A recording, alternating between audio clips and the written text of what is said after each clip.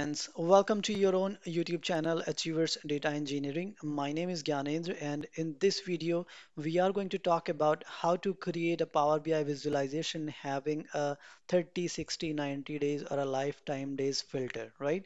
So as you can see here, we have a Power BI visualization where we are showing sales over a period of time. And to filter that, we have a slicer where we can slice this data having like between 30 days, 60 days, 90 days, or a lifetime filter, right? So how to do that? Let's take a look. All right, so first let me take you to the actual example that I have prepared so that you will get an idea of what I'm going to show you and what we are going to talk about, right? So you can see here I have this Power BI visualization created, which is showing a sales over a period of time, which is order date, right? And I can filter this data either for the 30 days, 60 days, 90 days, or lifetime. All right. So normally when we create any slicer using any order date, right? So we get some kind of a filter like this where we can, obviously choose a date range, but it doesn't give a proper view because we don't have actually, we don't know how many days we are selecting, right?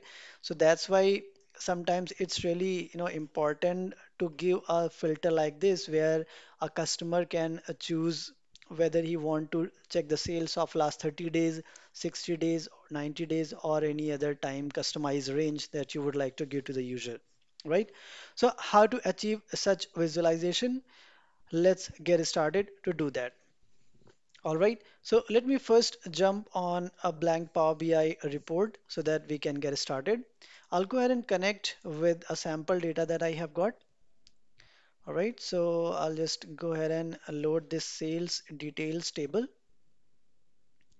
And let me show you how this data look like. So here I have sales order ID, sales order details ID, order quantity, product ID, unit price, sales amount, and order date. Now, at this point of time, we don't need any transformation or you know any modification in the data because all two important fields which we need to have that visualization is either sales amount and the order date, right? However, definitely, we do not have all the measures and all the slicers that we need. We need to go ahead and create that. All right. So let's get started with step by step. So first of all, I'll go ahead and create a date table, right? So I'll go ahead and go into the modeling, click on new table, and I'll name it as date table. And let's start DAX as add column. I'll use calendar auto. All right. And let's create additional columns, for example, year, and we need date for that. Let's take month as well. Let me just create some more space here. All right, so let me name it as month number, and it would be month. Again, we need date.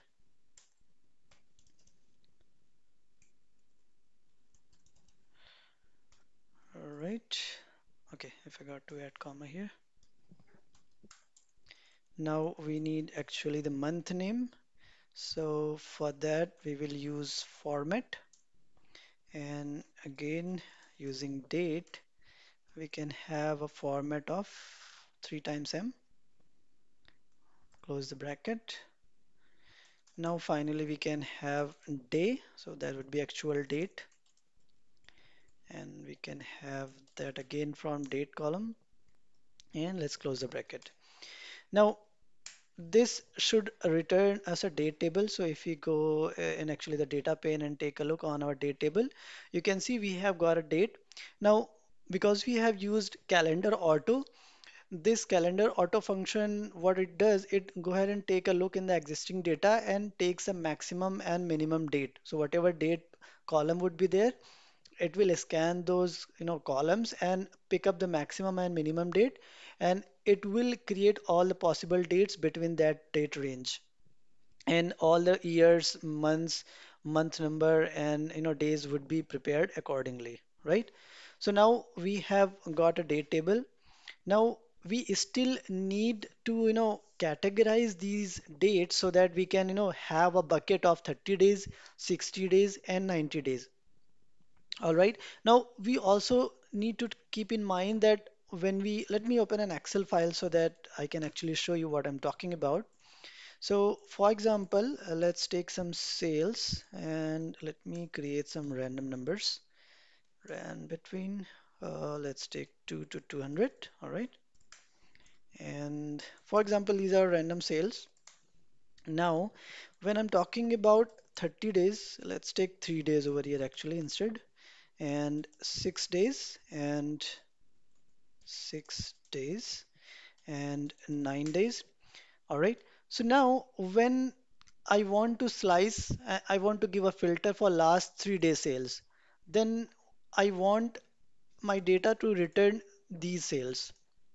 Now, when I will select 6 days, so I don't want these three only, right? I would need all 6 days, which will include these 3 days and additional 3 days, right? And similarly, when I would select 9 days, then it will include that 6 days and additional 3 days, right? So that's how we need to actually categorize our sales based on date so that actually this sale, the first sale that we are talking about, it should be part of 3 days filter, 6 days filter, and 9 days filter as well. And if I would add lifetime, right? So actually it would be part of this lifetime filter as well, right? So that's how we need to kind of categorize our date. So how to do that? First of all, we would go ahead and create one more date table, and we would need to create this kind of categorization over there. So let's get started. I'll name it as, let's take it as date range periods. All right. And let's take calculate table, and we'll give table as a date table, the date table that we have just created. All right. Now in filters, we would use a DAX that would be dates between.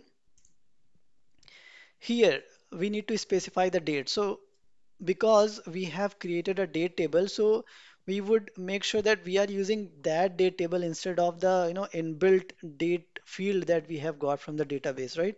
So I'd mention date table dot date. All right. Oops, I selected the day.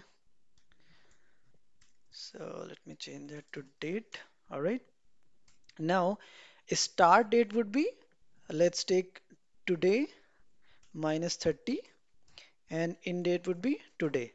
So here we are specifying that, okay, calculate the dates which are from this dates table and return us the dates which are between today minus 30, like from today till last 30 days. All right. So if I hit enter, and let's go ahead and take a look in this date range period. Now you can see here it has returned those last 30 days, right? And if I just go ahead and let me go to the date periods again. If I, change, oops, if I go ahead and change it to 60, it would now return us 60 days, right? So this is how actually we will go ahead and, categorize these dates. All right. So let's, what should we do now, right? So let's create some variables to make it simple, right? And let's create variable one. That would be, let's take it as last 30 days. All right. And let's make it as add column. So it would be calculate table and dates between. So we'll give it name as 30 days today. And now we need to specify, all right, we need to specify the name of the column. All right, let me just give it a name. So let's give it a name as, okay, let me just remove this additional equals here. All right, now it name as days range. Okay, and now we can give this new, like the column that we are adding, we will give it a name. So let's name it as 30 days. All right, and close the last bracket. So what error we are still having? All right, so okay, I forgot a comma still over here. All right, so now as we just saw that in an example that this will actually return as a column, and based on the dates available in that date table, it will give us a keyword in the column value as a 30 days. So similarly, we need to create a buckets of 90 days, 60 days, and lifetime. All right, so I'll just go ahead and copy this and let me make some space. I'll make it as 60. Similarly, for this one, I'll make it as 60 because we can reuse this formula. And I will again copy this, create some space. I'll make it as 90 days. This one as well 90 and again 90. All right. Now, for when it comes to rest of the data, for example, when you're talking about lifetime data, let's name it as lifetime data. In that situation, we don't need any filters, right? So, like when it comes to add columns in calculate table, we will directly pass this date table and we would remove any kind of filter from this. And let's name it as, right, go ahead and name it as, go ahead and like name it as date range. And let me remove this additional and bring it over here just to make it clear. All right, so column name remains same. I will just name it as lifetime. Let's make it as one word actually. All right, so now we have got all the variables created. So what we want to return from this is union of, we'll use union and we will return the union of last 30 days, then last 60 days, and last 90 days, and finally the lifetime data. All right, so let's hit enter and let's take a look whether we have got the correct result or not. All right, so now we have in this date range periods, we have got additional column which says days range, and it has got, let me minimize this. It has got 30 days, 60 days, 90 days, and lifetime, right? So now if I go ahead and select one date, so let's take an example of 12/12/21. All right. Okay, great. And let me select the single date. Right. So as we just saw that example in Excel, right? So similarly, this particular date, that is 12 December 2021, this date is a part of 30 days as well. It's part of last 60 days as well, and 90 days as well, and lifetime as well. However, if we like go ahead and select any other date, for example, let's say 2011's date. So it should be part of lifetime only. It will not come in the range of either 90, 60, or 30 days. Or if we choose any date which is in 21st, and let's take an example of right, we are choosing a date from October 21st. So it will come in a range of 90 days and lifetime, not in 30 and not in 60 days. All right. So that actually shows that we have got the correct data which we were looking for. Now it's super easy. We can go ahead and pick up a area chart. All right. So I'll take this area chart and let's drag total sales and like sales amount, and let's take order date. Okay, let me just expand it a bit. Now I'll go ahead and choose a slicer and go to the date range periods and select this days range. All right, so let me Go to the settings and make it kind of a horizontal so that we'll have a better look.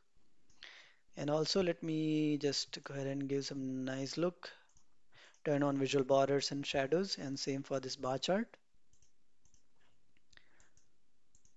All right.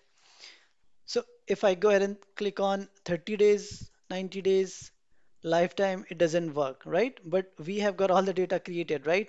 So now one thing that we still need to do here is establish the relationship between these tables. So it's again super easy. The order date of actual sales details table should be joined with the date table and date.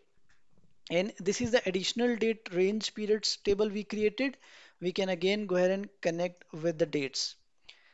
Now, one thing that we need to keep in mind, a relation between these two dates table. So this date table, which is nothing but like cal calendar auto, date.